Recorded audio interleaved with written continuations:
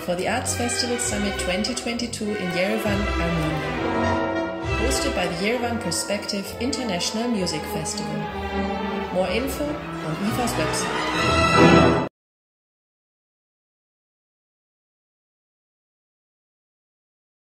I'd also like to give a warm thank you to the EFA team for the great support and for the really good cooperation that we had throughout all these years.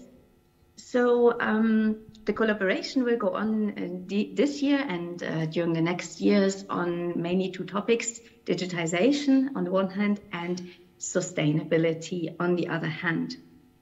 And it's not a surprise to you that sustainability is one of our core priorities.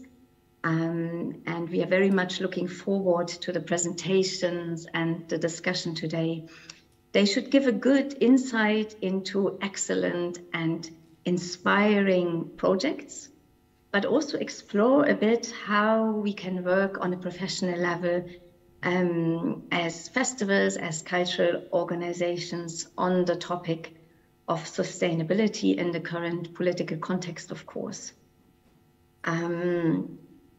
We will have a few representatives from a city, from a federal agency with us, and maybe we can give some answers on questions such as how to make a substantial contribution to climate change goals, and how can we best shift the festivals and or other cultural events towards climate neutrality. And that we all know is a huge challenge. So on this, I wish you in Yerevan and all those who join us online a very rich discussion. And I give the floor back to Katrin, or the moderator. I don't know exactly. Peter is on duty in 1 minute. I will give the floor to him now, and thank you, Anita. Thank you, Silke, and greetings to Anita as well. We have received a wonderful letter from you for our 70th anniversary. The network sometimes can be very friendly with each other, and Pearl is one of those networks. We have very friendly relationships also for this very specific capacity and work that Pearl is doing on behalf of the performing arts sector when it comes to legal issues such as VAT, copyrights and so forth. Really, Pearl is the one in Brussels on behalf of Europe's performing arts sector that brings the voice and needs towards policymakers, and we are very grateful members of Pearl. Thank you very much, Silke. I hand over to Peter, who is Master of Ceremony tonight. Thank you. Tonight. It's not going to be that long, I promise. Okay, we have 3 presentations which are 8 minutes long, and there's this incredible new software that actually causes a small explosion in the microphone if you go over 8 minutes. So we can shut you down. We then have a round table where there are also specific instances given from different perspectives. The very simplest reason we're here is that sustainability has meant survival for many arts organizations over the last few years. But as we move on, it is entirely about how we drive to net zero as an industry. So what we're going to be exploring are not only how individual festivals can do that, but more importantly, how festivals collaborating can do that, and within those collaborations, what the role of EFA might be, both in terms of disseminating information, but also in terms of campaigning and facilitating collaborations, and collaboration being the buzzword for everything we do in this conference. So, our first speaker is Tamar Brueggemann, who is the director and, importantly, founder of Wonderfeel. The reason I say importantly founder is that Wonderfeel, a festival in the Netherlands, a classical music festival that takes place in a nature reserve, has been conceived and developed and driven on entirely sustainable, ecologically sustainable grounds from its inception. The lessons that she's learned have informed a project that she and I have been running together, which is a European Festivals Forest. And she's going to talk about that for the first 8 minutes of this session. Tamar.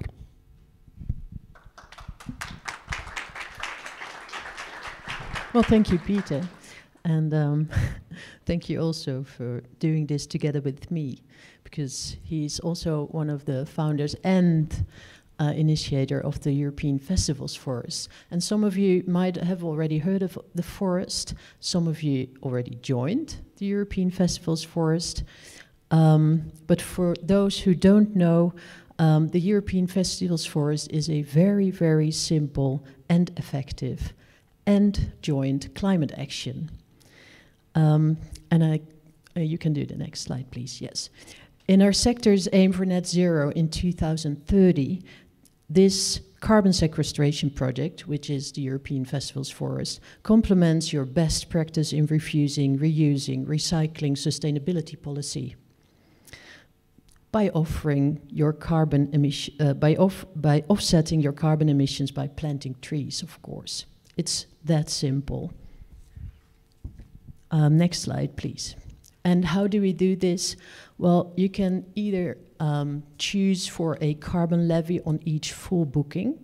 And we talked to the festivals now joining, and most of them optioned for the second option, like a voluntary donation, either on the checkout or also in the booking system.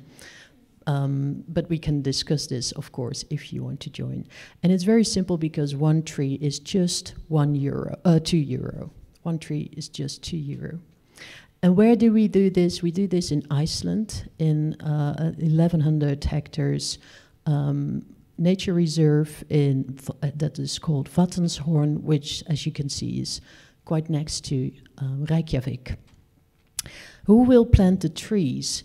We work with Skogrætin, and its director, Þröstur Eysteinsson, who is able to give us best value forest development, forest maintenance, and carbon sequestration.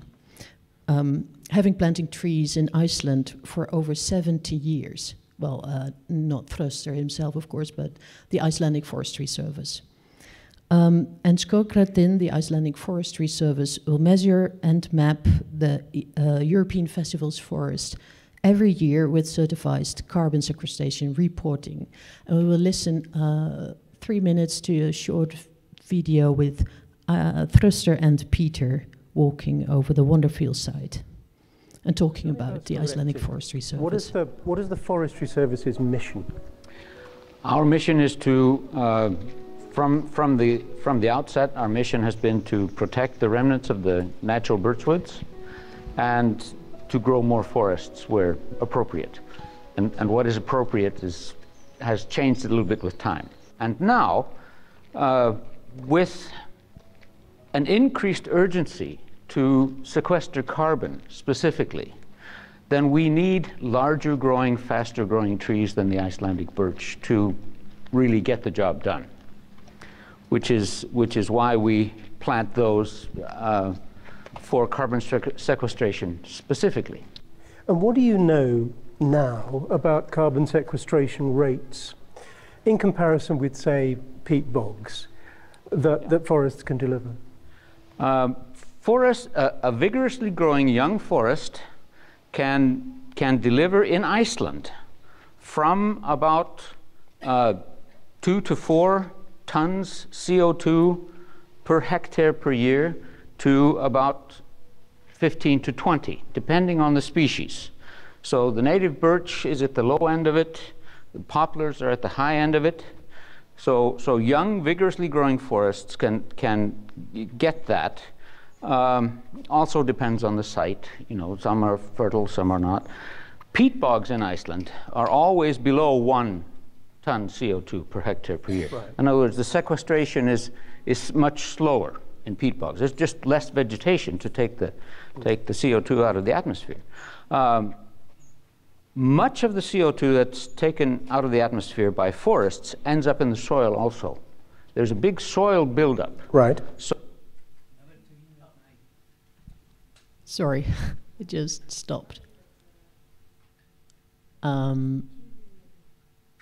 Is this be fixed in very soon, or shall I just continue? Oh, okay. Okay, I'll just continue. Then we can go to the next. Oh. Oh, well, I can imagine. So that part is permanent. Even though the trees get old and die, the part that ends up in the soil is actually more or less permanent sequestration like it is in peat bogs, if they remain undisturbed.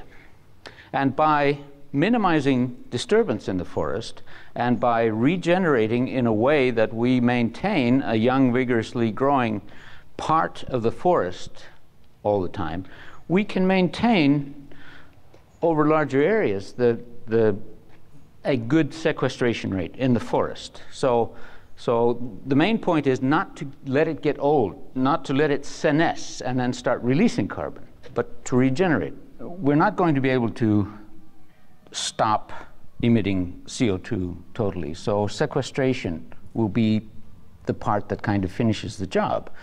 And all of the Western European countries have set a date, 2040, 2050, something like that, to reach that. Thorsten, thank you. My pleasure. Thank you. We can go to the next slide, please. Oh, and we get the film again. Yes. Well, the festivals so far joined in 2022 are Festival Letteratura, which just finished last week, the Huddersfield Contemporary Music Festival in the UK, Remusica by Donika. She's somewhere here. Thank you very much, Donika. In Kosovo, Schiermonnikoog Festival. You can all try to pronounce that, Schiermonnikoog. In the Netherlands, Stroom in Belgium, run by Sophie, who was here, is already back to Belgium. Walden, the Clara Festival by Joost, who's not here yet, but and well, Wonderfeel, of course. And next year, Jovanka joins with Artlink Festival. Next slide, please. Yeah, when will we plant the first trees? They will be planted in spring next year, but mind you, this is a long-term project which will run for centuries, I think, I hope. Well, please join us, and by combining with other festivals across Europe, we improve economies of scale. So please come up to Peter or me and join us in the Festivals Forest. Thank you, Tamar. Can I add 3 very small things to this? 2 bits of information, one of which I truly love, and a request. The 2 bits of information are, the reason we're doing this is because within 10 years, a climate action plan will be as essential to any public funding as an equal opportunities policy or a health and safety policy. We have to get towards this, so the sooner we start doing it, the better for all of us. The second piece of information I want to share with you is the reason Iceland is the best place in the world to do this is because A, they've already been doing it for 70 years, and they've got a fully professional network to manage it. But secondly, the reason Iceland is such a great place to grow trees is because they don't have any squirrels. And squirrels and Arctic hares, which are the problem in Greenland, are death to your seedling. You just don't get that problem. So the adoption rate and the success rate for each of the seedlings planted is phenomenally high. The question I'd love to ask you is, if you have the will to reach towards net zero, and you simply don't have the resources and the manpower and the knowledge and all the facilities we need to do that, whatever scale of festival you're working on, we can help, and this is a really quick and simple and cheap way to do it, because it doesn't cost the festivals anything. The cost of your carbon footprint is passed on to your audience. That's it. So, we now move, Tamara and I can take questions in the roundtable later, because we need to catch up on time. We're going to move to Romano Ugolini, who is the co-founder of Ambiente e Salute and Eco Events. He's worked for 30 years in industry. He's worked with woodworking machines. He's also crucially been sales director of the German company Survey Marketing and Consulting. And they have organized, and he has organized, over 70 trade fairs over the last few years. And all that knowledge has come into this extraordinary presentation which he's going to give about Eco Event certification. Romano, welcome. Thank you for being here. The floor is yours. Hang on 1 second, we can't hear you. Yeah, I keep speaking. Test. You're in. You're in. Thank you. I'm in. Okay. Well, good afternoon. Thank you, Peter. Good afternoon to our friends in Armenia and those that are connected in streaming here in Europe. I would like to thank EFA and Italia Festival that have invited me to give this contribution regarding certification of green events. Our company is operating in Italy in the fields of sustainability consulting, specifically in the world of events. As the slide says, we spread sustainability in the worlds of events. We can move to the next slides. We convert projects and ideas into sustainable actions through a code, a protocol. And then after this consulting phase, we certify them with Legambiente, which is the largest and oldest environmental association in Italy with 120,000 volunteers and associates. We have a mission, and that is to help festival and events in general to begin a road towards sustainability. Is a journey. Our vision is to bring a common benefit to our planet through actions designed to fight climate change. Many of these actions, if you can go back, are basically in these books that, of course, contains a lot of these tips how to make this, of course, sustainable. Our venue is a 100% electrical building. No fossil fuel is used, so we have almost no carbon emissions. It's coherent, of course, with our mission and vision. We can move to the next one. The partnership, I think, is very important because Legambiente are the sentinel of the environment in Italy. They safeguard the environment. They have done over 40 years campaign, educations in schools, research, legal reforms. They have a committee with 150 experts, from scientists to academic to researchers to legal. And they serve, of course, in the Ministry of Sustainability in Italy.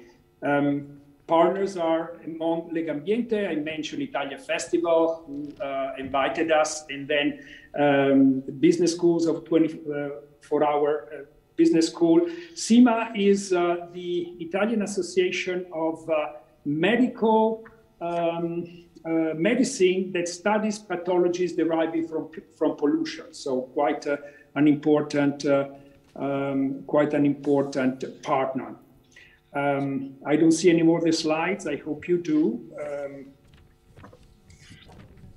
We lost the slides, or yeah. Anyway, okay, yeah. We have generated also a master with a 24-hour business school. It's an executive master in green event management. It is made of basically 60 hours of school and 30 hours of project works.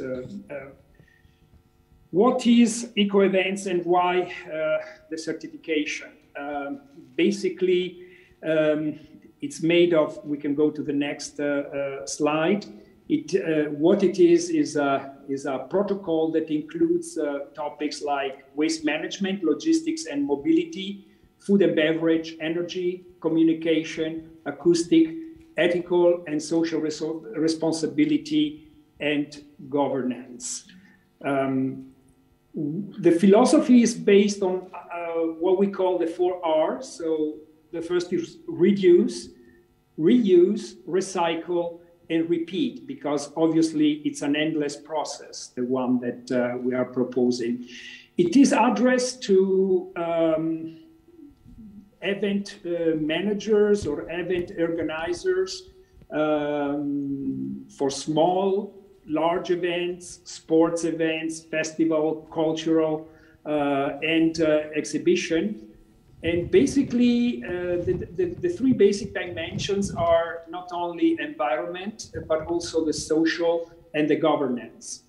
How is it achieved? Well, we do a pre-audit verification. We do training, which is basically consulting and teaching of all the best practices.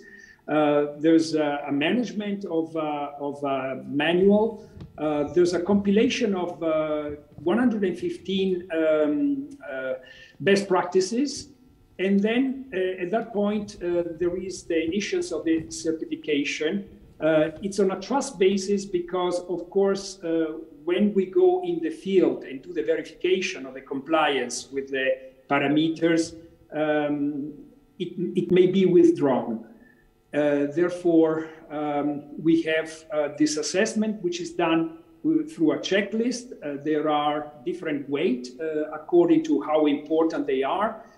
Useful is a value 1, and then relevant, important, fundamental, and the mandatory value 4. In order to get the certificate, you need to obtain at least 60% of the score and the value. It's a little complicated, but of course in 8 minutes we cannot cover everything. I will leave this presentation. This is basically the path through the certification, the pre-audit, the feasibility study. We do the whole management and planning of the event. Then we have a checklist at 115 points, and then there's a final audit. And then, of course, the certification is given. Some examples, we can go very quickly through this. This is Umbria Jazz. It's a 50 years old jazz festival in Perugia, Umbria, Italy. Next slides, other views. These are, of course, open air festivals. An example of a certification at the Rossini Opera Festival in Pesaro, indoor. Next, this is the wonderful festival Pucciniano. Puccini is, of course, from Lucca and Viareggio, and this is an open air venue, and we accompanied them through the certification as well. Another example is Opera Estate in Bassano del Grappa, but it takes place generally in the Veneto region. There are many, many more. The one in the middle is the electric Fiat, which Fiat Chrysler asked us in Turin to certify their launch of the electric Fiat. And then of course, we have regattas, we have sports events, bicycles, etc. A few seconds on this last slide, which basically I'll leave it. On the top left, we see people that basically want a better environment.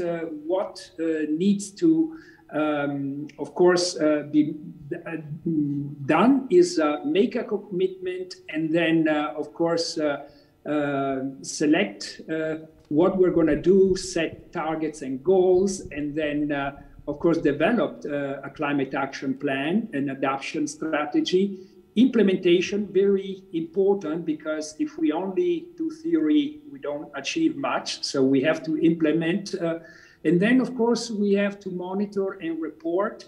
Validate means certified. So what we do is a third-party certification. That is to avoid greenwashing, because, as you know, a lot of people can make statement, yes, I am green, yes, I'm doing something for the environment, but one thing is to say it, and one thing is to have somebody that goes there and really verify.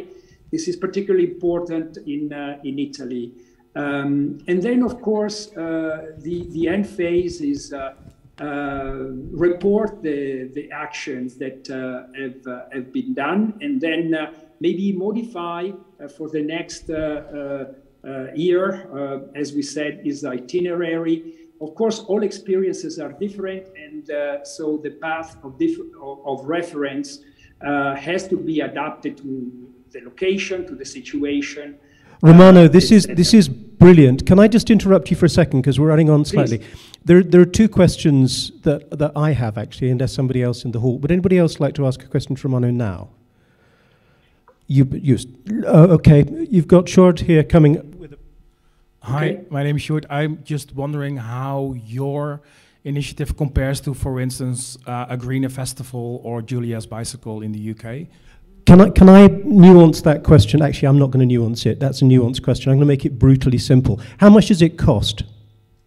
It starts at 700 euros and it can go up to 5,000 euro, depending how the time involvement in the teaching and consulting that we have to do, because as you can imagine is related to time. The less time we get involved, the less expensive it is. Great, thank you. We're all up suffering from severe location envy, I have to say, to all your Italian festivals. Sorry, Romano, I didn't get, does this include a CO2 analysis? No, the CO2 analysis is separate because, again, I give you an example. We have now a exhibition that is one of the largest nautical exhibition in Genoa. And this exhibition is basically 9 days, and they have 120,000 visitors. So to do a CO2 analysis of something that complex, as you can imagine, it requires a lot of data collection and analysis, which is done over weeks of time. So it cannot be obviously included in a 700 euro no, of course. So, listen, that's wonderful. Romano, you're staying with us to join in with the round table. We're going to move on to our next speaker, who is Natalia Ozgo-Jakab, who is one of the great, most dynamic of the Hungarian arts producers and is most closely associated with the Valley of Arts, which really significantly deals with rural-based festivals and is now moving to Brussels with an incredibly exciting new job. Natalia, all yours. Steal this one. And so, hi everyone. I could see my slide for a moment.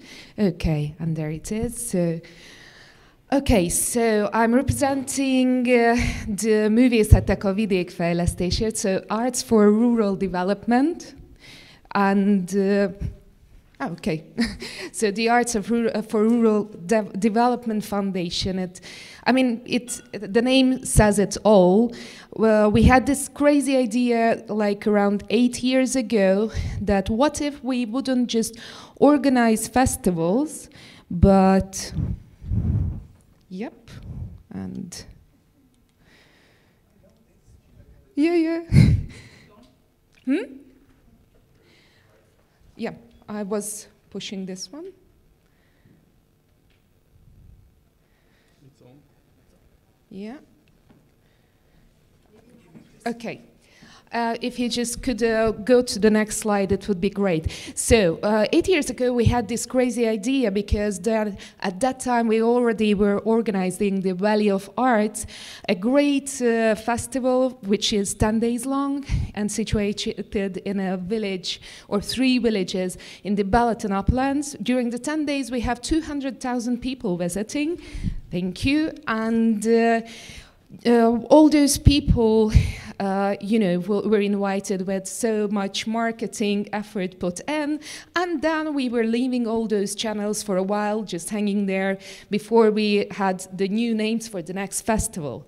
So we had in mind that let's put out a foundation with the mission of to develop rural areas with using arts and art events for that. So in order to boost regional recovery, sustainable local tourism, and contribute to infrastructural development of these rural areas.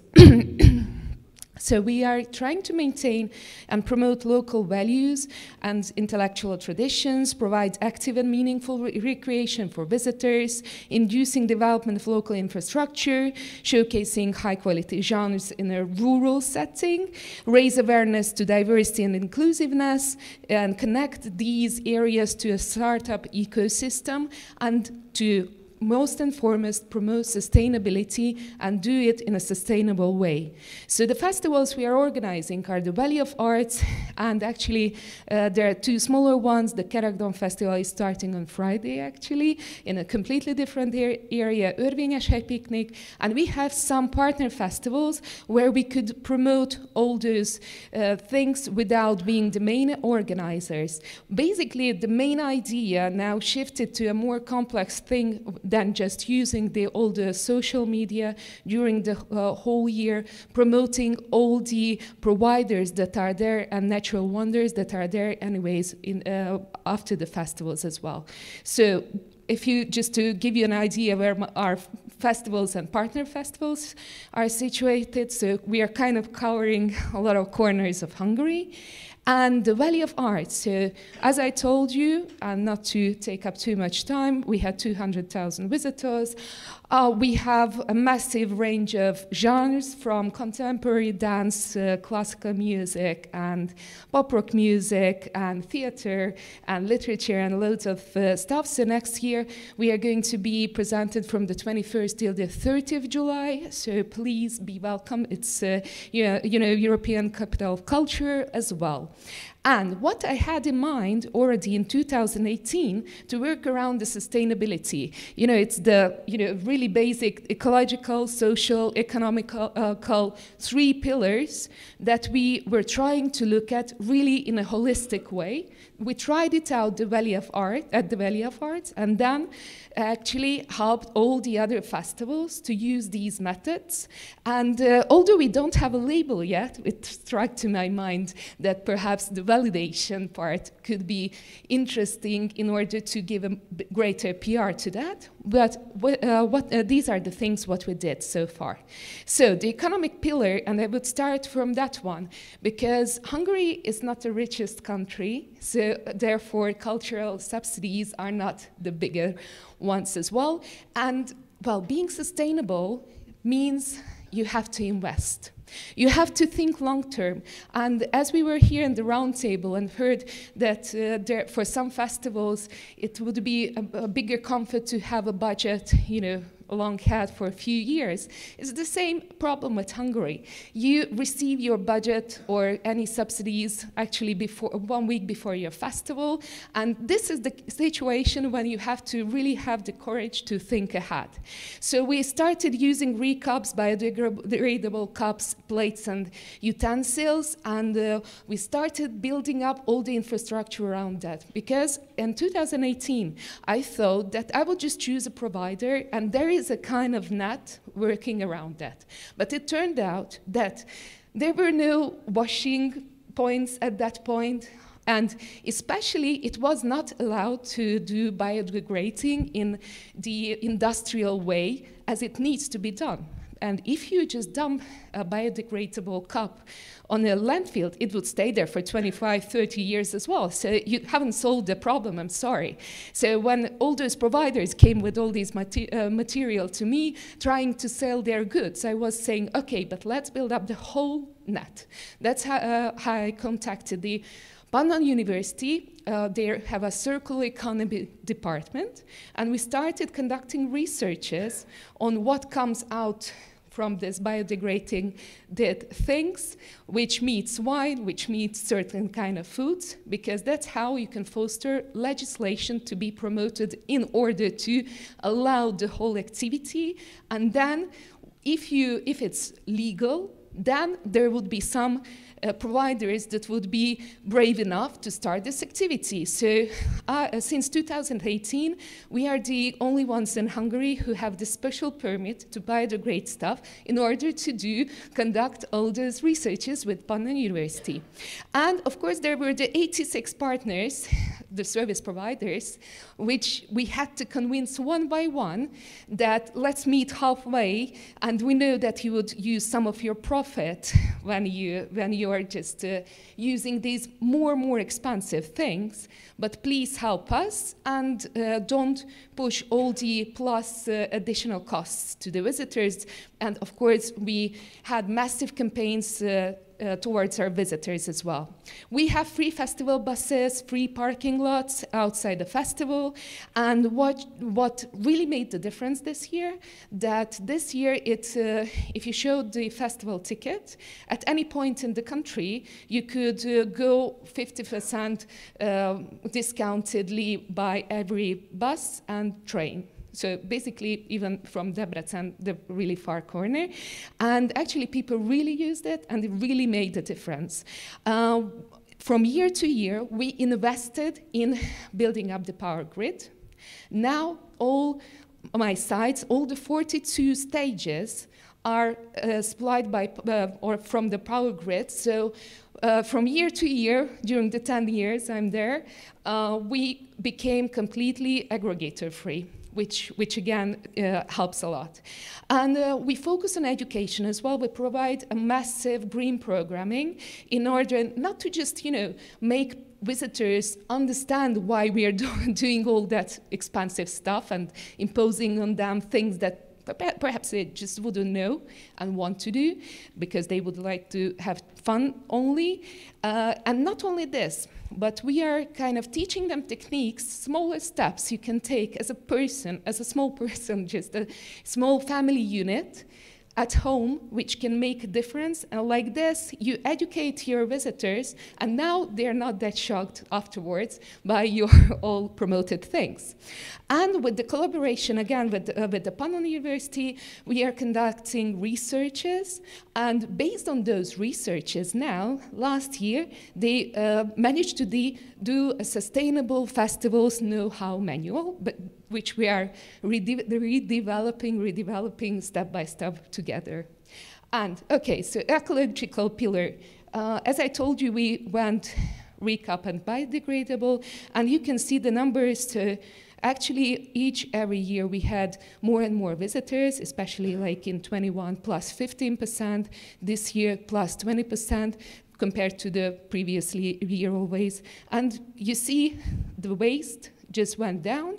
And not this number is the really important one, but if you see, more and more percentage became recyclable. We have on site like 20-25 people who would not only because of course we have recyclable, so all the points for all the types of waste separately. But after midnight, no one would look for the plastic or the whatever kind of paper container. So we have actually people selecting the waste on site. So that's why we can be better and better in this percentage as well, because we are leaving less and less waste to be just dumped on the waste field, and in total as well. So please see 2022, 200,000 visitors, 36 tons, and 65% was recycled out of that. So I think it's very good, and we have some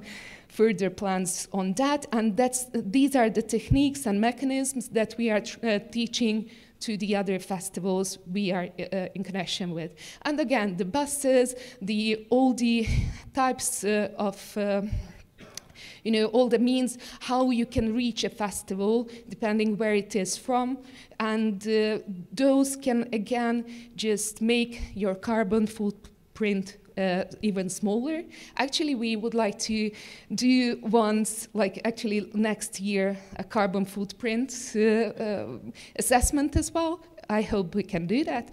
And for example, we are the really last step, social sustainability. We are really in high contact with the villages in themselves, and we develop the cultural space for them, which is a slow living space. It's not the 10 days madness with the 2,000 programs and the 20,000 people around, but a small space for co-working, developing sustainability together, how to live sustainably there, and to have some small concerts and some community building, which we can provide by this festival. So thank you. Brilliant. That's absolutely fantastic. Congratulations. And also, your 2021 and 2022 audience numbers are just extraordinary, and congratulations on beating COVID so heroically. But please stay just for a second, because if has anybody got questions on what they've just seen? Please roast me. Because it's so encouraging and so impressive that I think there are lots of models. Yeah, Yuri. Is it meant as an example how you do this, or is it actually something you can share another way with us? Are you pitching it as a model, or? Actually, we have this model, and we are providing it for other festivals as well. So, for example, we do a lot of consulting to other festivals.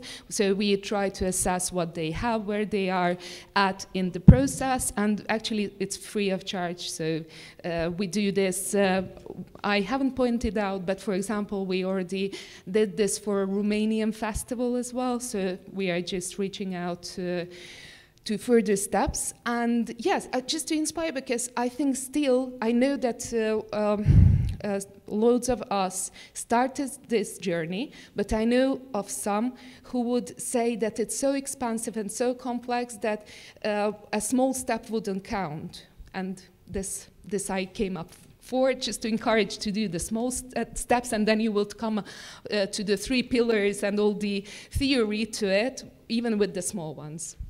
It's brilliant. We've got to move on. Thank you for that. It's just fantastic. We're going to move into the second part of this session in a minute, which is a roundtable conversation. But before we do, we're going back to Perform Europe, and we're going to Silke, because I think we've got a question from the internet for Silke. Yeah. Have you got a mic that you can use, Audrey? Hello. Hello, can you hear me? Because we have an echo here online. I'm not so sure about the sound quality. Yeah, we can hear you. I think we're waiting for the question from... Okay.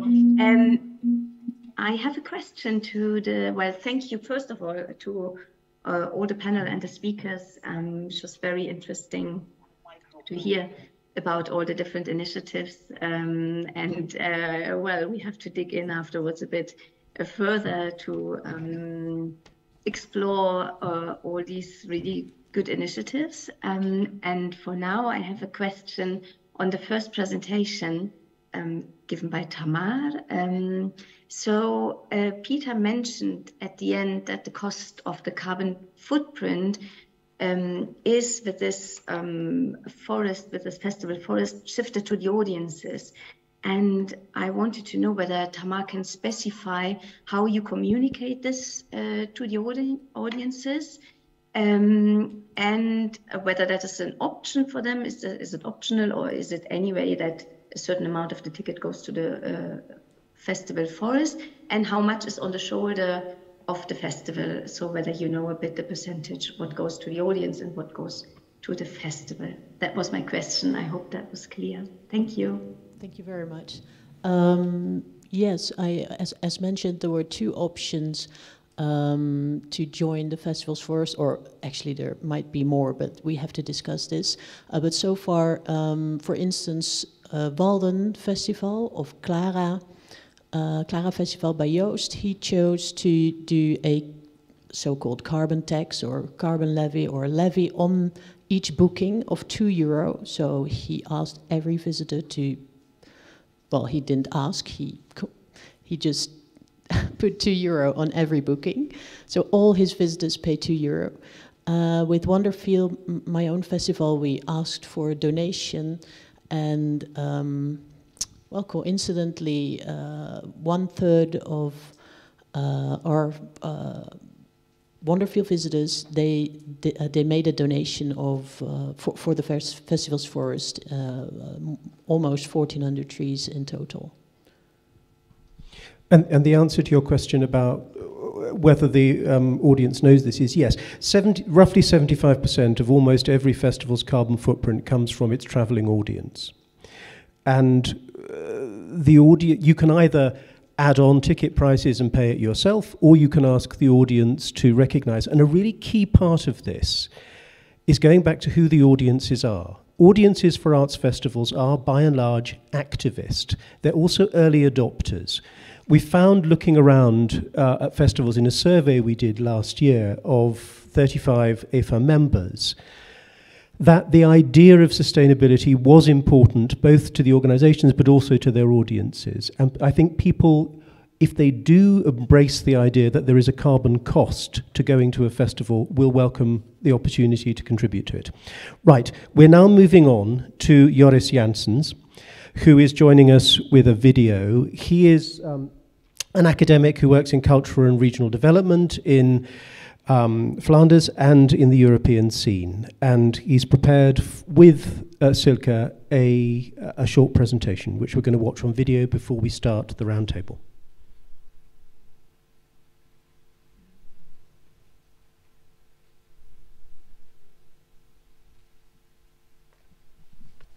In the frame of this interview, we would focus a bit on the environmental aspect. So when we are speaking now about cultural organizations, and specifically maybe as we have the audience, the EFA audience, about festivals, which aspects are there to be taken into account when we're thinking about how to become environmentally more sustainable? Yeah, indeed. So we had a holistic approach, that's how we called it, taking into account other aspects, but a number of aspects specifically about environmental sustainability were touched on, and more specifically in the research, in the mapping phase of the project, we untangled a bit, okay, what are the elements, what's important when we think about international touring and international presentation. And the first cluster of issues really have to do with reducing carbon emission, reducing your footprint, which is of course an important and huge topic, and several aspects are related there. You can think of course, the mobility of the productions, the touring of the productions, mobility of the artists, of course, that's very important. It goes broader than that. It's also about maybe more from a programmer's point of view, about prospecting and scouting, so also the international mobility of the programmers. It's also about greening the production, maybe downscaling the work, light productions, but also reuse of materials. What you often see also now these days is that not only the productions go on tour, but more the concepts, and the concepts are reproduced in a local way. So it's also about greening production. And more from the presentation point of view, infrastructure, of course, is important. And energy efficiency of the venues, mobility infrastructure, greening the events and use of energy, materials there, mobility of audience. Several aspects really have to do with reducing carbon emissions, reducing the ecological footprints, and an important topic related to that as well is of course what new opportunities do we have with digital transformation, which was also accelerated with COVID. We already saw that there were some new opportunities, some new ways of working that we explored during the last couple of years. For instance, showcasing in a digital work, for instance, that's something that we learned a lot about the last couple of years.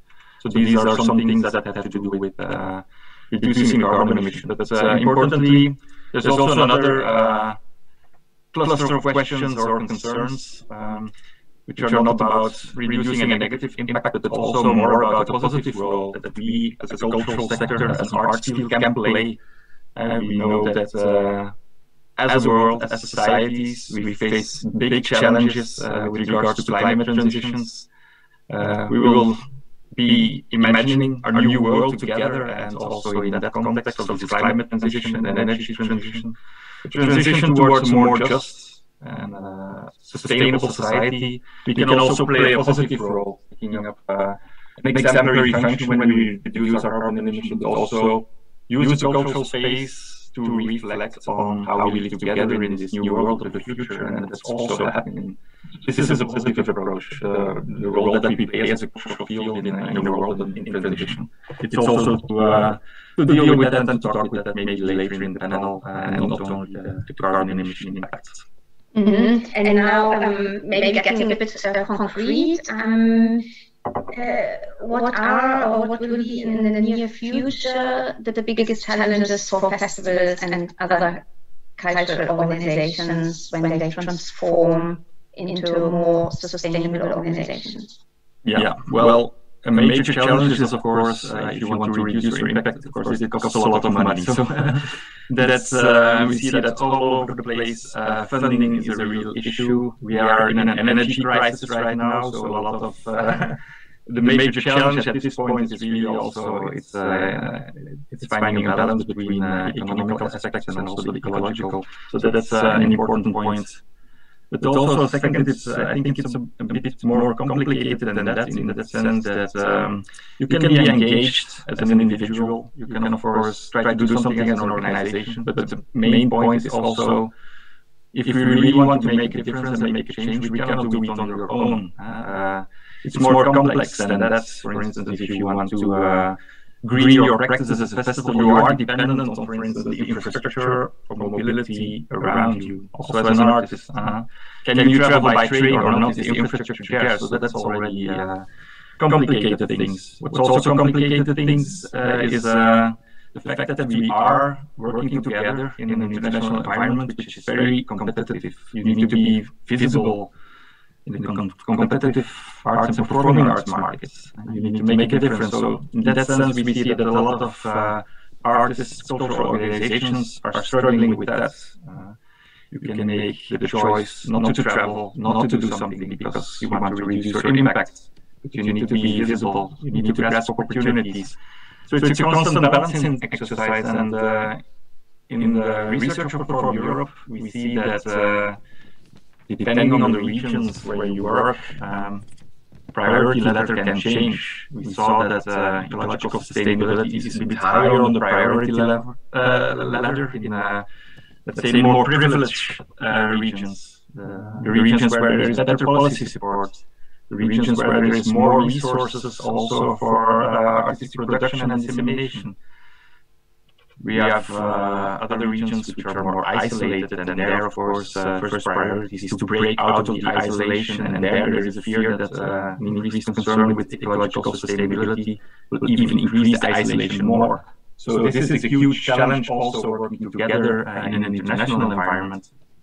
So we need to tackle this issue together. It's not something that you can do on your own just by reducing carbon impact. So that's okay, I think we'll keep it there. We'll stop here at this point, even if, of course, we could continue probably another hour talking about the topic, about also what you did in the context of Perform Europe. But for now, this is food for thought, I think, for the second panel, for the panel discussion in Yerevan.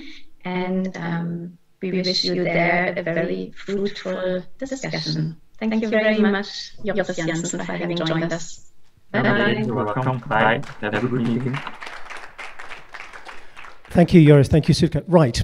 Can I invite Tamar and Robert Piaskowski, who's going to talk, to join us on the stage? And actually, Natalia, could you come and join us as well? Because I know that this wasn't planned, but what you said was brilliant and fascinating. So it would be great if you could join us. Robert's going to talk directly about his own experience in a second. But first, we're bringing in online Sebastian Brünger, who is a research associate at the German Federal Cultural Foundation. He's also a theatre maker of some distinction, and has been most recently running a pilot project for CO2 balancing in cultural institutions in the new program, Zero Climate Neutral Art and Cultural Politics.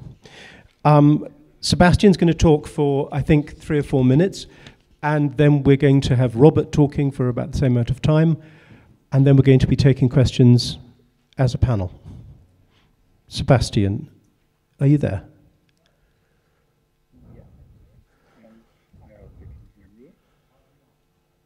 We can see you. You look fantastic. Well, that's great. Thank you.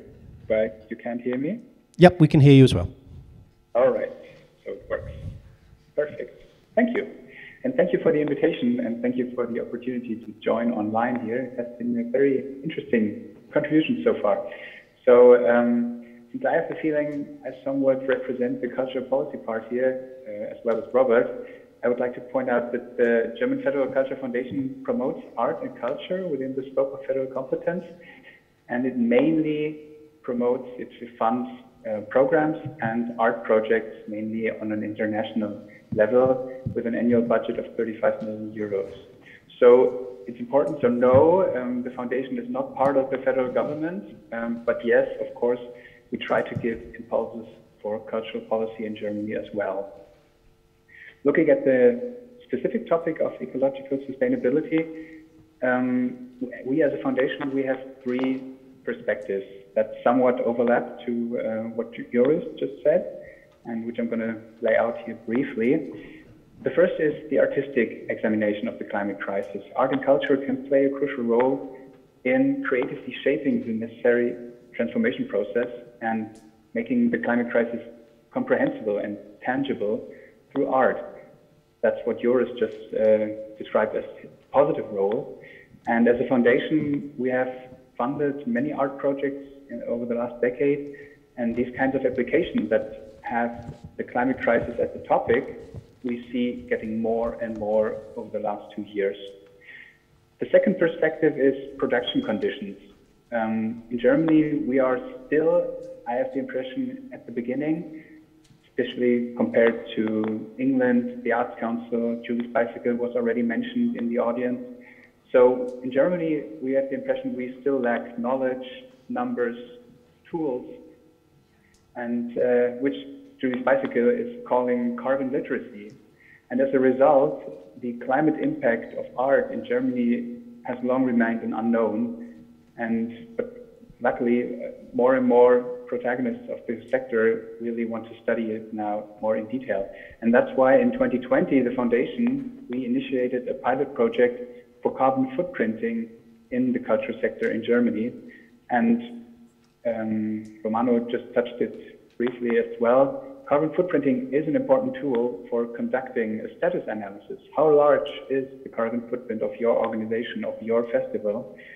And the aim in our pilot project was really to test this instrument for the sector.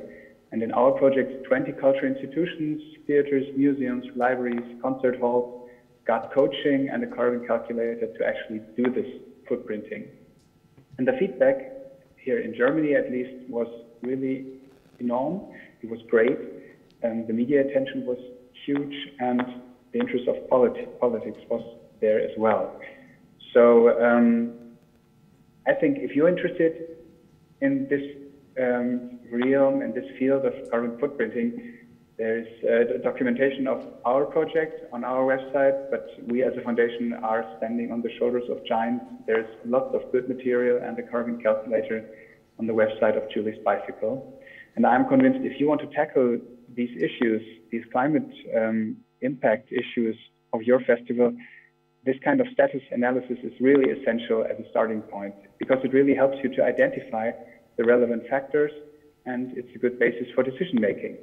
Shall you, for instance, print the program, or shall you not? Or shall you invite this great artistic company from, I don't know, from Brazil, or shall you not?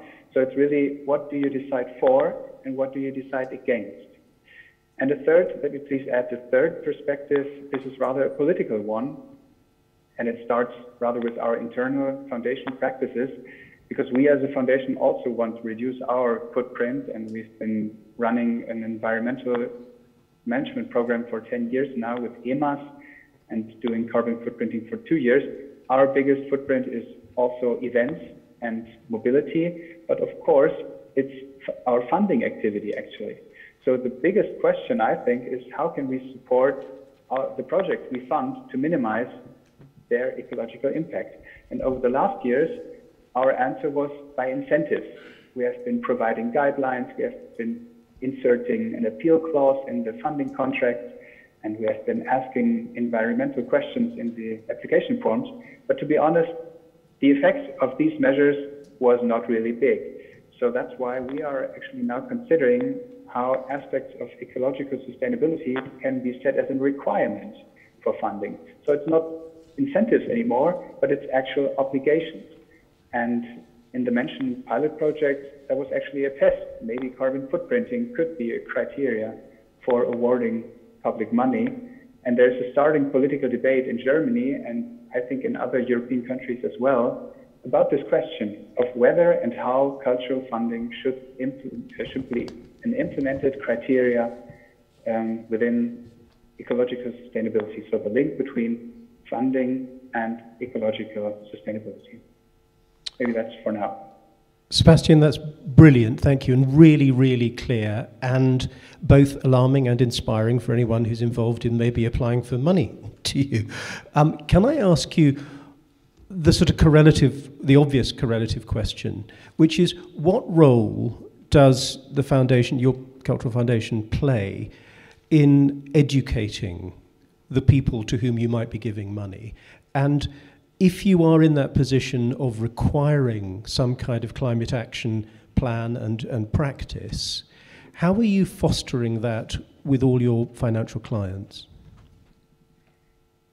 Well, thanks for this very good question, because I think as a funding body, when you talk about making requirements, you have to give the protagonists the possibility to actually fulfill these requirements.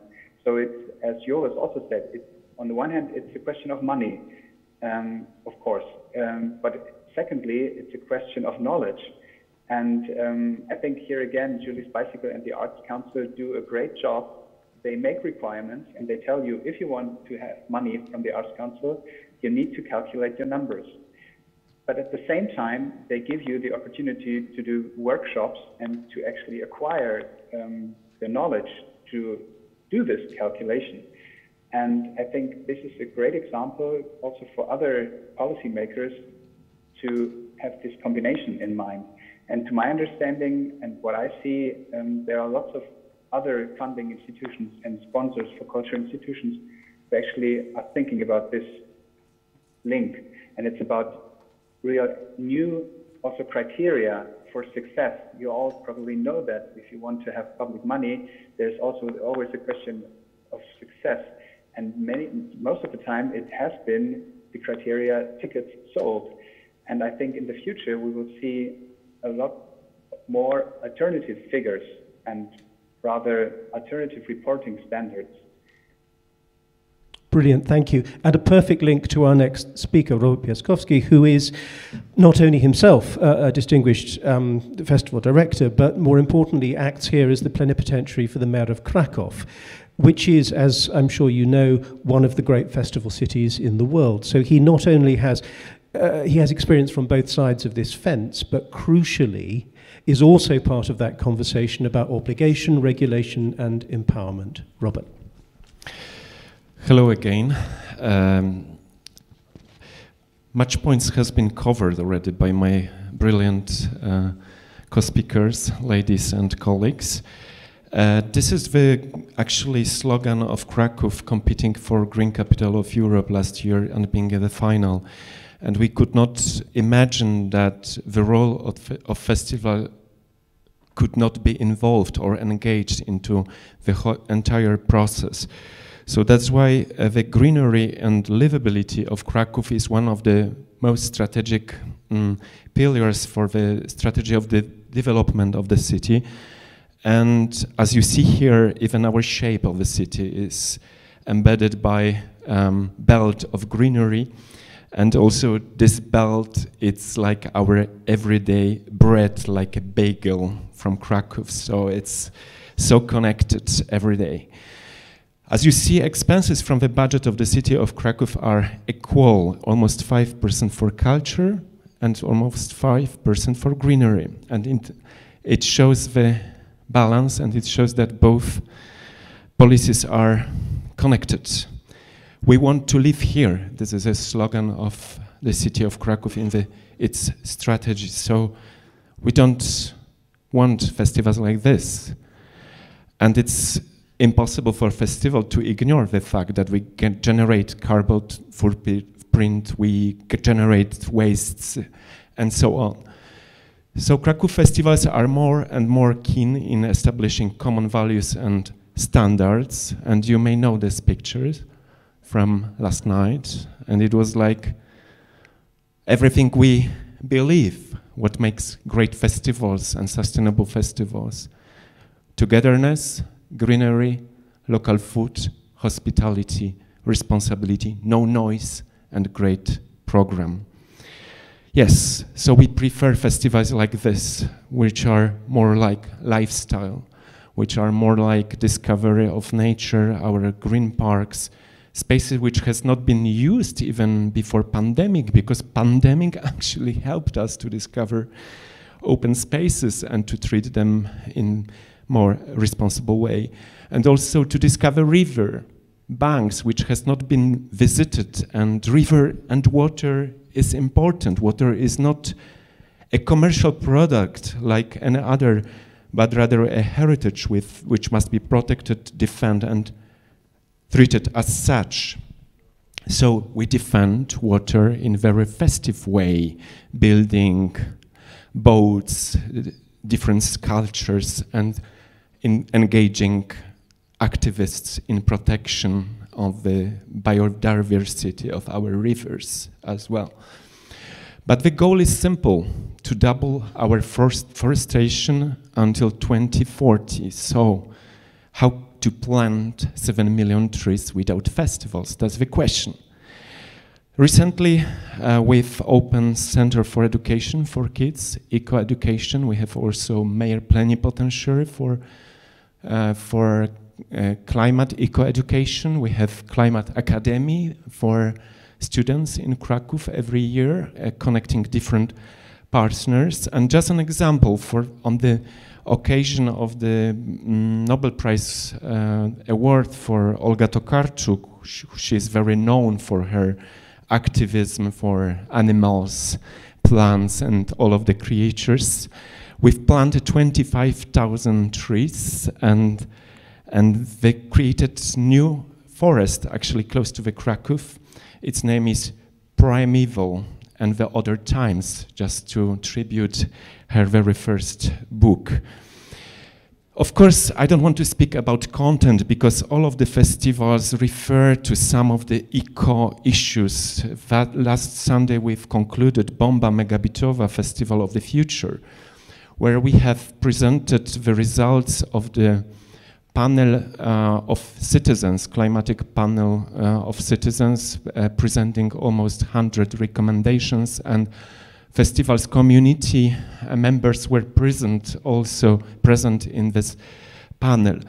Some of the projects here shows also that digital culture is a chance to bring more ideas for the future, like Messages to a Post-Human Earth, a great project designed in Botanical Garden in Kraków, and story just showing that maybe the knowledge about our humankind will be just encoding into DNA of plants to preserve information for a future world without humans.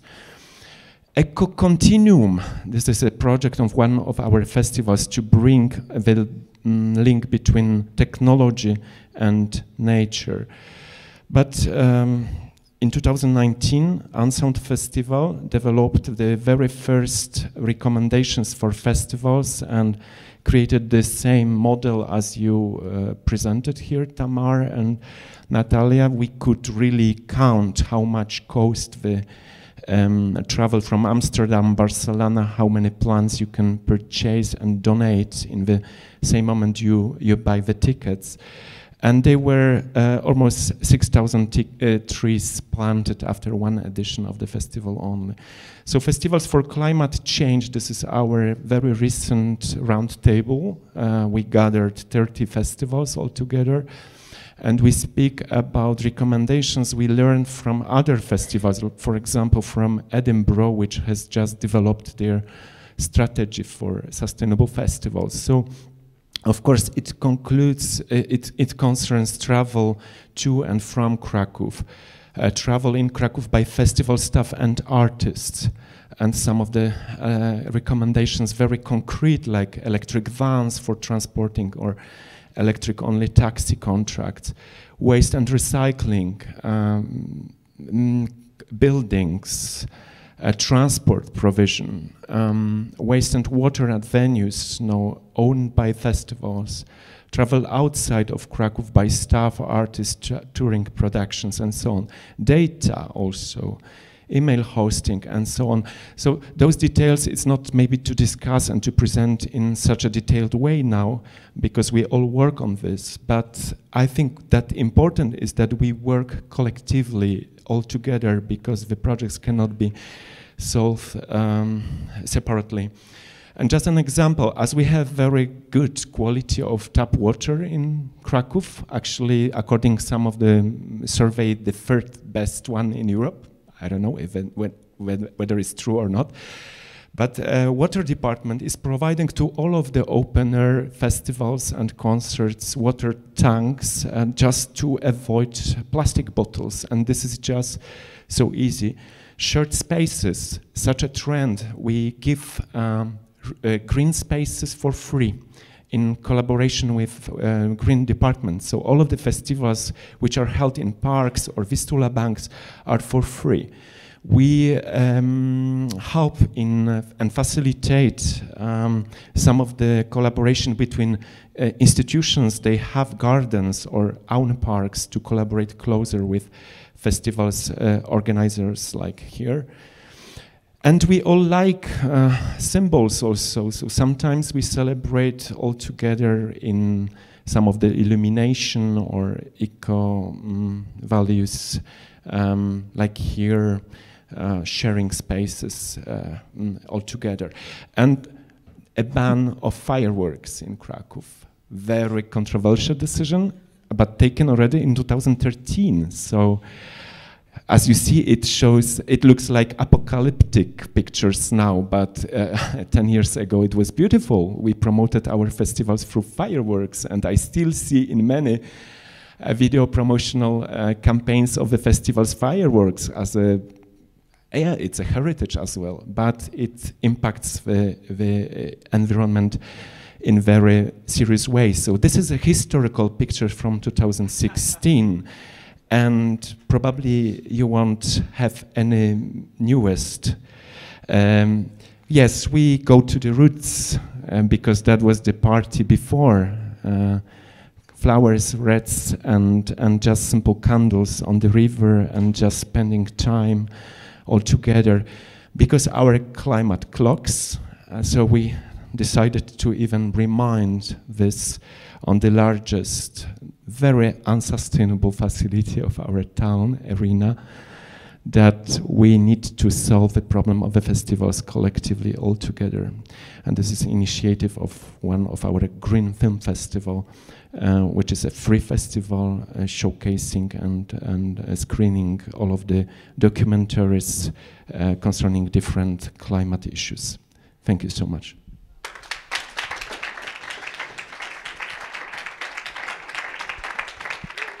So, you know, obviously, Robert, my prime question for you is, how difficult is it to move to Krakow? Are house prices affordable? I mean, how can I come? When can I come? No, I'm kidding. The 4.7, 4.8 thing about culture and greenery, what's the overlap? And is any of that 4.7 linked to environmental practice and the kind of regulation that Sebastian was talking about?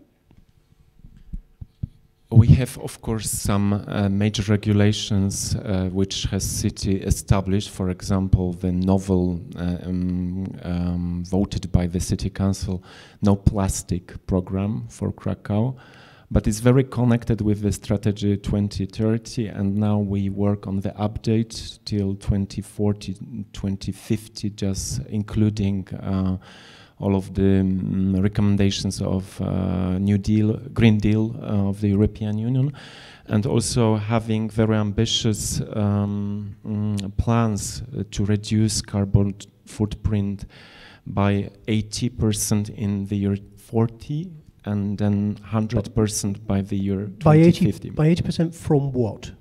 From now, from yes. 2022? Until 30, we should reduce by 30%. So it's not maybe very ambitious, but we start this process in Krakow.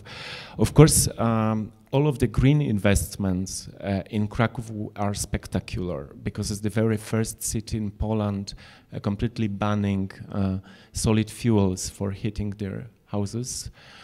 So it's a huge achievement, and we could not achieve this without festivals and especially social movements. Krakow Alarm, Smoke Alarm. Now it's a popular movement in the entire Poland. And then all of the investments like water, like greenery, 54 new parks over 8 last year only.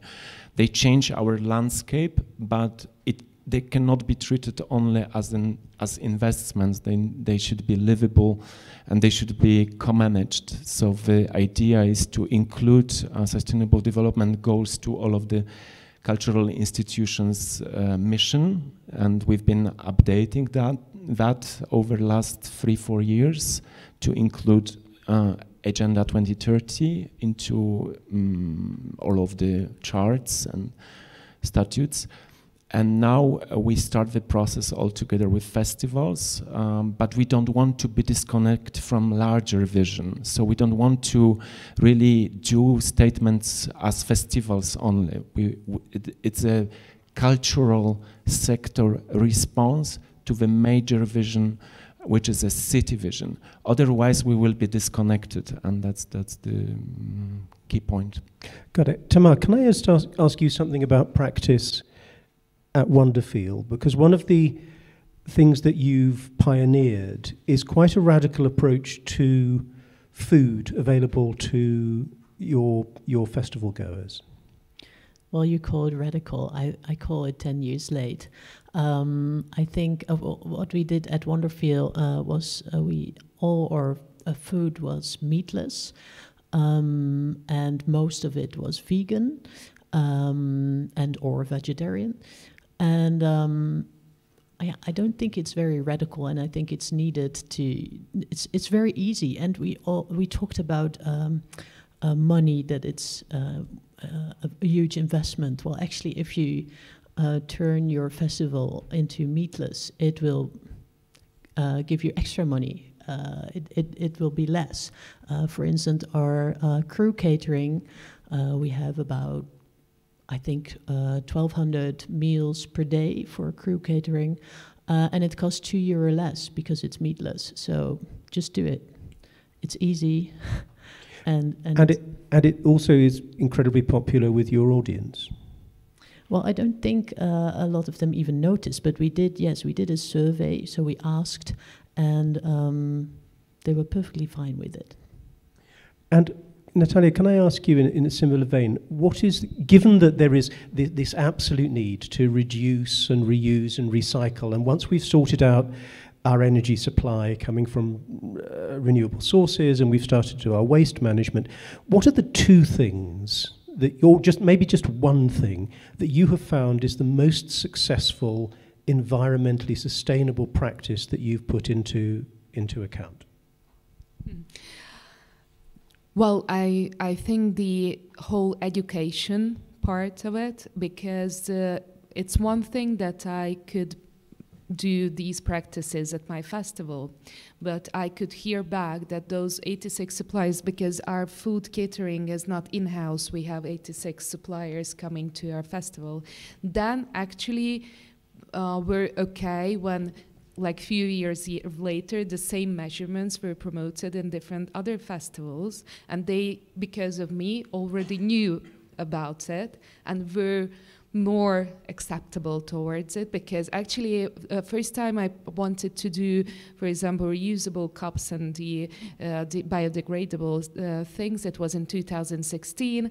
I went up on the stage. I had not like a nice crowd like this in front of me, but 80 kind of really mafioso looking guys. And I started naively saying that, yeah, I would like to do this and that. They almost killed me, so it's, thanks God I'm still alive. Because it turned out that it's in hands of some really shady people. Sorry, there are, of course, great exceptions, but this whole catering providing scene in Hungary is quite backwards. Well, I must admit it's easier for us because we build our own infrastructure and we invite our own food trucks. We're not depending on, like you, on the infrastructure that is already there. So we just decided, but I'm still. Well, I hope that it's still possible to persuade. Sorry, and anything that we just built up, for example, for years and years we were building up the internet in the villages, and then comes the social aspect of the sustainability, that we realize that these villages are shrinking, and for example the basic service of a wide web is not there. So after a while we said, okay, give us less sponsor money, and this year not build up the wireless points, but start building up the optical cable and bring the IPTV and whatever. I want to come to Romano just in a second, but Tamar, can I ask you the question that I think comes from Sebastian's point about the Brazilian orchestra? At what point in your programming does I don't want to fly 96 people across the world inform your artistic choices and your taste and aesthetic? Well, this year we invited Trio de Cali coming from Mali, and we asked them, because they said they were touring through Europe, so it would not be, they would not be flying to the Netherlands just for us. And we agreed on this, black and white, and in the end they didn't have a tour, and they just came for Wonderfeel, which felt really, really bad.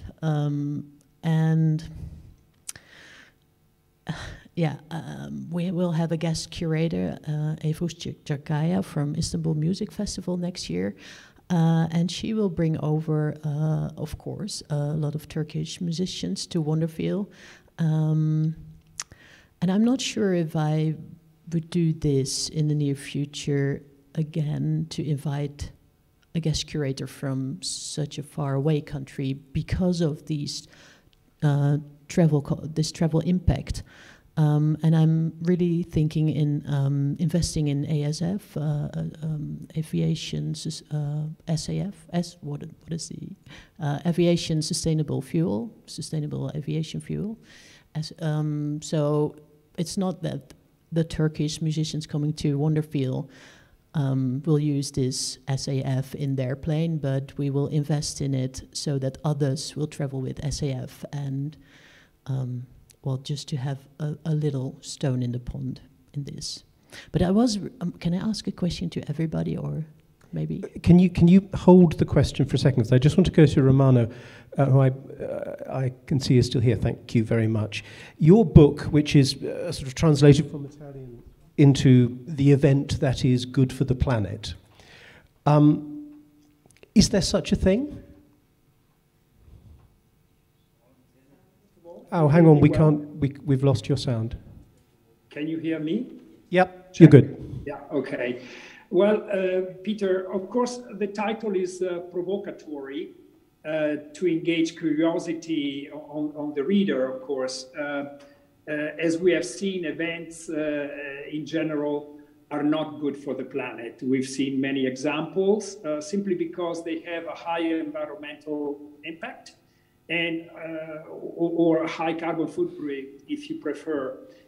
But as we have seen, there are ways to reduce this impact. And in my opinion, more importantly, we can leave a legacy to the audience, not only in terms of giving them the satisfaction of a nice event experience, but also to instill this culture of sustainability. And in fact, I applaud this organization of workshop today, because EFA, I understand, celebrates 70 years of existence, and they spread, of course, culture and arts all over Europe. And I think that it's a very good starting point with the 70th anniversary to start talking about sustainability. I hope I answer your question about the book.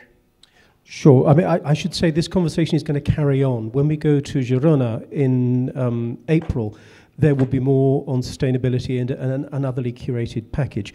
I want to open this to the floor as much as possible, but just before I do, can I ask sort of all of you, maybe perhaps directed more at Robert and Sebastian, but I want to hear what the producers also say about this. To what degree is the festival audience important to you in reaching the wider public? And Robert, perhaps you'd like to take that first, and then Sebastian.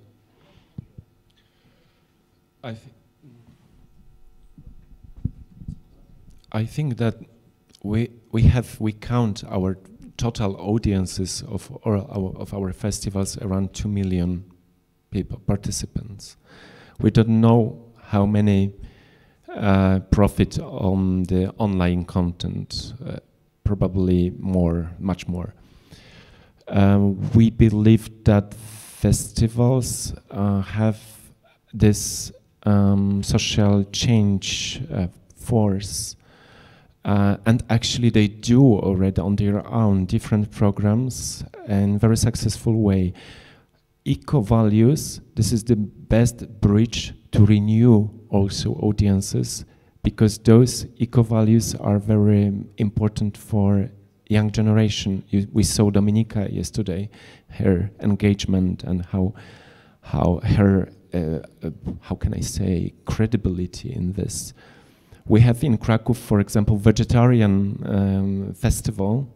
We are proud of having many vegetarian restaurants in Poland, the most dense network after Warsaw. And my nephew asked me whether he could come with 14 his colleagues from the ground school and sleep in my place, because they come for this festival and they never came for the other festival. And I got pop festival, pop music festival, theater, film music, and so on. So it was surprising to me that they came for vegetarian festival, but it was important for them. So as so there's a strong generational component. Yes. So if we speak about rejuvenating to make younger our audiences, our festivals, we should not only treat eco issues as a new trend and something like fancy topic for festivals, because still greenwashing is an issue for many of the festivals. They just have green colors, green carpets instead of red carpets, but it's not truly a sustainable festivals. So to address to the new audience's needs. And what is the easiest way to make so? To have in your program council or in your programming team young people. They advise something like volunteers or even employed officers. They can advise and they can be your partners. Okay, thank you. Sebastian, the festival audience, how can they impact wider within a community? Thank you. I hope the sound is okay. Yeah, it's good. Yes, okay, great. I think there are two answers to your, again, interesting and great question. One answer is easier if you ask for the impact of the audience. Content-wise, I think, of course, it's a great opportunity and chance to enrich and enlighten your audience and to counter and to tackle climate issues. So there is a great positive role that festivals can play, and audience play a big part of that. But there is a more complex answer, which is the climate impact of travel of the audience. And at least here in Germany, discussions are sometimes really controversial, because here again, a huge audience and a worldwide audience is, in a former understanding, quite important for the success of a festival. At the same time, the ecological impact of a great worldwide audience is kind of really bad. So these are really two interests who are really contradictory. To solve that, that's really crucial and really complex. Okay, thank you. Tamar. Can I ask you to give the microphone to Sjoerd, just to repeat what he said yesterday about the impact of going to your festival, Welcome to the Village? Please, can you repeat it? Sure. The Welcome to the Village Festival in Leeuwarden. Yeah, we did. I think this was in 2016. We did. I was working there back then, not anymore. But we did a calculation where we took the data, which is generally known about what people on average use when they stay at home on electricity, what their footprint is when they stay at home. And then we did a measurement because we are a festival in the fields. So we could measure everything. So we knew exactly how people came and also what their footprint was at the festival, and the footprint at the festival on average was lower than when they would have stayed at home. So I don't always agree with the statement that festivals are bad for the environment and for the footprint. Also, everybody should stay at home and have their own festival in their garden. Natalia. Well, just to add on the travels, that's why I had the whole idea of, because we started researching where my audience comes from, and I suddenly realized that this is it's the oldest multi-genre festival, 31 years old festival of the country. Our outreach is country. Like the whole country, they would come from even smaller corners, and it took me 1 year because I need to got up to a ministerial level in order they would sign for this transportation 50% off. But I would advise for those who have a greater outreach to go out there and take up all the steps. Can I just ask you, whose idea was the 50% off the public transport if you buy a festival ticket? Mine. And how hard was it to persuade the travel companies to do it? I just once saw, of course, they had some kind of discount connected to something, and then I had the idea. But, I had to, of course, produce a kind of a paper, supporting report, just put in some vague ideas of sustainability that I wouldn't actually would convince my minister on that. But then I got on board actually the train and bus company, because I convinced them that it promotes them as well as a company, and they were, they wanted to, enlarge their income. Brilliant. Katrin. I wanted to follow up what you said, Sjoerd, with an experience I listened to, and I was thinking about that many times, from Creative Carbon Scotland, I think it's called, this organization that is working a lot on sustainability, and without taking away all the needs and the potential and the responsibility that festivals and the arts and cultural sector at large play, one of the very important third pillars of their work is to underline what they, I think, call proportional accountability. They analyze how much carbon footprint and how much waste and how much and so forth the arts and cultural sector is producing in relation to other sectors, big sectors, and this proportion is minimum. So when we look at questions if Turkish artists, or we look at questions of inclusion and accessibility of artists and audience and so forth, and we balance that and weigh that with the question, should we not bring this artist over because there is other artists here, she underlined, she said, don't be so harsh on you. It does maybe make a difference, but maybe it does not make a difference, because your awareness about it and the role we can play as festivals is important, but that doesn't mean that every single step that one needs to take in order to be is the right one. So it's a very complex issue, and we should bear in mind that maybe one big portion of responsibility is for us as an arts and cultural sector, yes, to be green, but also to put pressure as a collective on those that are really making a difference and have an impact on changing something in relation to climate impact. Sorry, may I add as well? Just we have to be some kind of role models, and of course I didn't want to be a sustainability manager, because my festival has the lucky situation to have the sustainability manager as a director. I just wanted to have the service to do a better way of waste management, that they want to know all the process of the chemical background of it, which I got into. And the same as well when actually we are completely Hungarian programmed for 2 years now, but perhaps we will again open up towards international ones. And when we did at a larger scale some international acts, we ended up organizing the tour for them ourselves. So in a way we started taking up roles that wouldn't be necessarily our thing to do. It's tremendously significant, isn't it, that these two festivals, which are extraordinarily environmentally engaged, both have people right at the very top of the organisation who are committed to the idea of sustainability. And if only there was some kind of organisation where people who run festivals all over the world got together on a regular basis and shared. Anyway, I've got 3 questions from the floor. First one's from Jurian. Yeah, we talk all the time about saving the planet, but if we are honest, we are saving our own ass, because the planet will survive.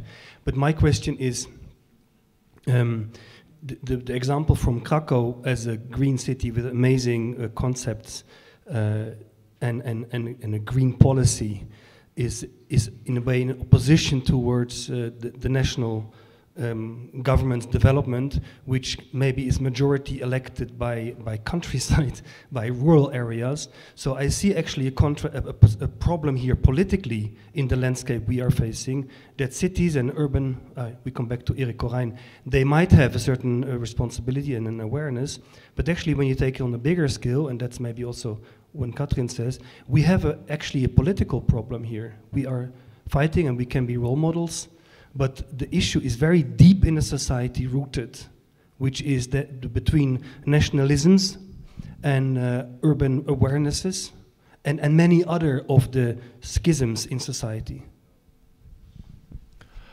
Yeah, I agree completely with you, Jan, especially that I just shown you Bagel.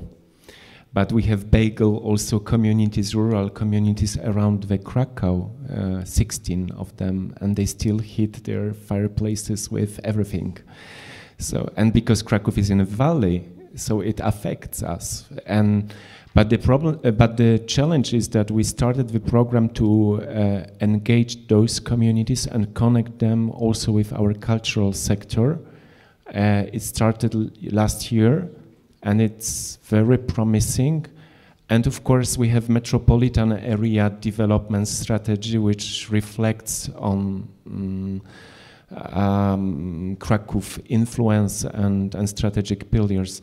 But I agree, this is what we can do in the cities which are ambitious and they have leadership which believes that this is right direction, and also very engaged civic society we have in Krakow, many NGO, and they really are like watchdog society. But on the level of a state, it's more complicated. Okay, we've got 10 minutes left, and I've got 3 questions from the audience. Wait, I think you wanted to. Okay, so because I was intrigued by Tamara's story about a trio from Mali, I just want to throw out an idea. There's a lot of festivals in here who all have a different identity, but some of them do cover similar niches. And it would be nice if those festivals could get together to look at the programs of each other and look what they want to program and see if there might be an opportunity for more a tour than just coming over for one concert. Yeah, that's brilliant. I think you all agree, yeah?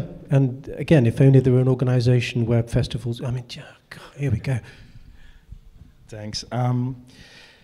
In my observation in Leeuwarden from running festivals the last, I think, 7 or 8 years, we've seen, when we talk about sustainability, we could also replace that word with resilience. I've seen that when you truly want to make your festival sustainable, you're actually talking about making your festival and the surrounding community resilient, which means that you try to involve in your festival people and sectors that all deal with the same values and goals. So we've always tried, this is a lesson we've learned, always try to involve businesses, corporations, elderly people, young people, children, NGOs and specifically also politicians, where we opened up our festivals to experiment with sustainable solutions, to ask sectors to come up with solutions for our festival and to see if we can implement that together. And by doing so, create a place, a temporary place, where mostly everybody loves to come because it's a fun place and discuss these topics as well. So we've seen that festivals can be hotspots for this discussion, not by making it urgent or a problem, but by making it a place of solutions and positivity. And I think that is the biggest thing we've learned from the last 8 or 9 years. Can I comment on this? Please. I was in Biodome in Montreal last weekend. It's a great place which reused old Montreal Stadium to protect nature and tropical forests, rainforests. And the director, she said, we discover we cannot warn a young generation or people about climate change because we cannot change practices and attitudes through fear. So we try to show them how beautiful is nature and how beautiful is to be in harmony with them. So completely positive way of presenting, alerting and urgent issues.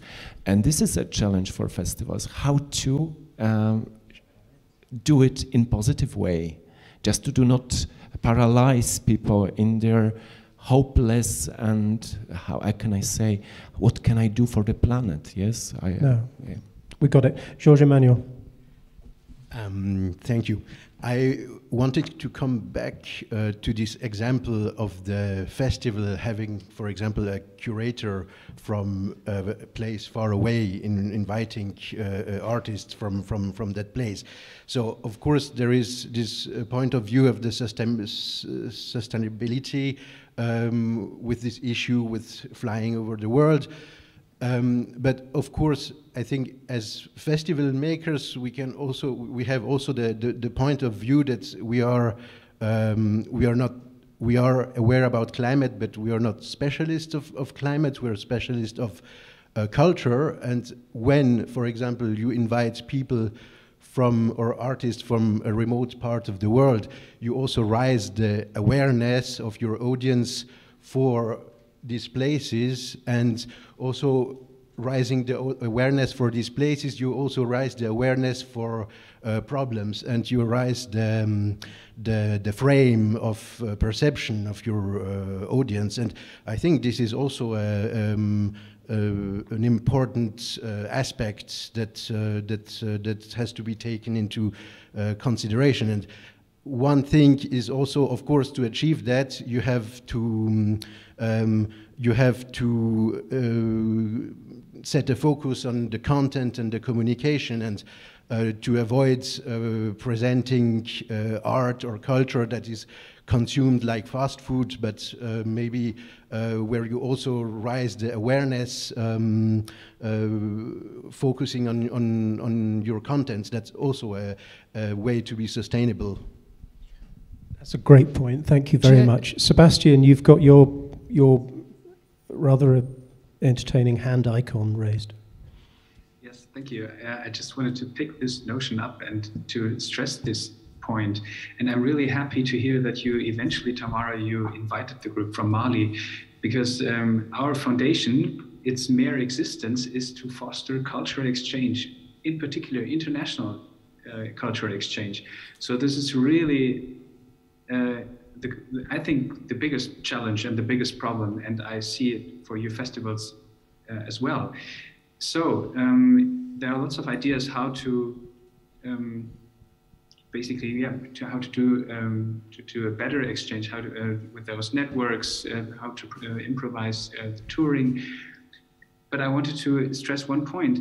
I mean, we talked about privileged positions within Europe, but we as European protagonists are, of course, in a privileged position of the global north.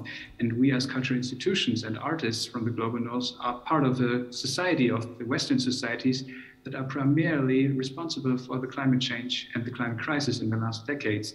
So what about those people in the Global South and artists from the Global South who are actually dependent also on the money and on the cultural structure in the Global North? So, for instance, this artist company from Mali. So I think it's really a huge question. How can we take this into account as cultural protagonists of the Global North? And how can changes be made without reproducing hegemonic neo-colonial structures? So I think it's really about it's brilliant. Informed Sebastian, decisions. Thank you. That, I think, will be one of the session topics, definitely, for Girona. We've come almost to the very end. I just want one point from Natalia, and then Tamar, I promised you would get to ask your question of the audience. Just a point of hope. What I could see, because we were packed with teenagers this year, out of those 200,000, Gen Z might be not the best perhaps to work with, but festival-wise, they are the crowd that would raise those questions about why did you fly that person here, why there is no vegan option. So after a while, all the others would be forced to maintain all those measurements that only now perhaps some smaller, fewer crowd would do. Got it. Thank you. Tamar. Well, I was just wondering about all of your festivals directors. Who set the date for to organize the festival Zero Net, so carbon neutral? Who set the date? Has anyone set a date for net zero? Sure. What happened?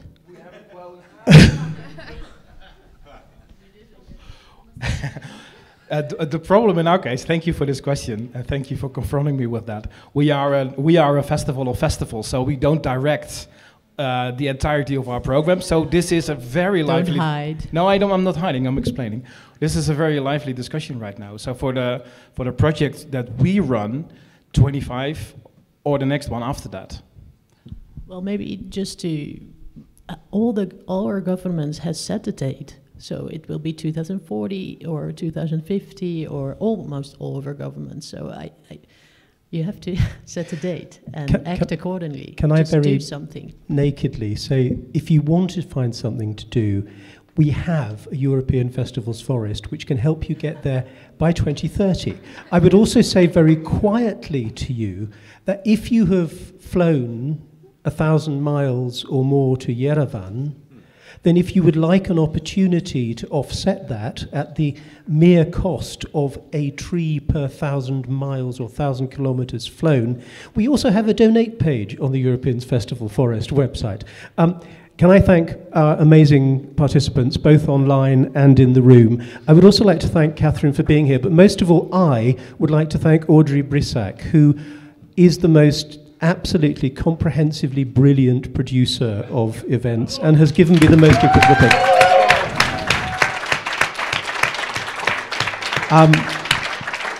Thank you very much. See you in Girona, and I hope you get there by train.